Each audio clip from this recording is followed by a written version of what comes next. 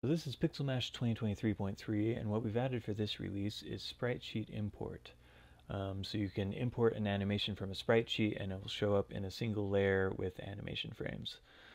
So to show you how this works, I'm going to go ahead and load in a sprite sheet, first just as an image so you can see what it looks like.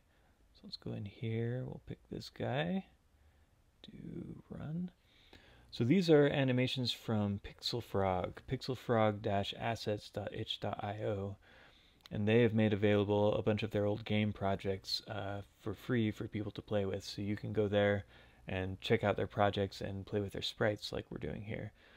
So we've loaded in this guy, and we can see this sprite sheet is arranged horizontally, and there are 1, 2, 3, 4, 5, 6, looks like 12 sprites here. So now let's go ahead and import this as an animation. So we're going to go to Import Sprite Sheet, and we're going to pick the same thing, run. And here's our options. So this one's simple. This, all we would need to do here is enter 12 because we've got 12 slices and we'd be done. But just to go over the options here, there's also vertical slices. So if it's arranged top to bottom, or if it's in a grid of say 4 by 4, you would just do 4 by 4 here and you get 16 slices out.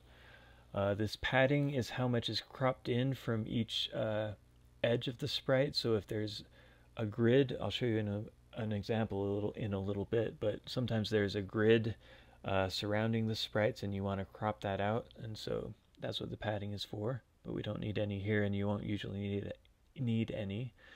And then the advanced controls is for if there's a sprite sheet with multiple animations on it. So if you imagine that this image also had other animations above and below it and we just wanted to cut this one out, we would start from the upper corner here as our slices area start point and the lower corner here as our slices area end point, and then just do our regular slicing however we wanted to do it. But for this example, again, it's nice and simple. We just do this, we choose 12 here, we hit OK, get rid of our original thing, and then let's resize this because we loaded in the original image so it was super wide. So this is 36 by 30. Okay, and I believe this game is running at 16 frames per second, so let's set the frames per second to 16 and hit play, and there's our little animation. So it loaded that sprite sheet into a frame here with all the animations keyframed as image keyframes. So that's a simple example. Let's go ahead and look at a messier example just to show you in more detail those other steps. So let's go ahead and open. We don't need to save this. We'll switch to sprite sheet examples, retro game. So here we've got some Mega Man sprites, and you can see this sprite sheet is much more complicated and it does have a grid and multiple animations on it. Let's go ahead and pull out this run animation here. And what I'm going to do is it's kind of hard to see, but down at the bottom, Pixelmash shows you what pixel you're on.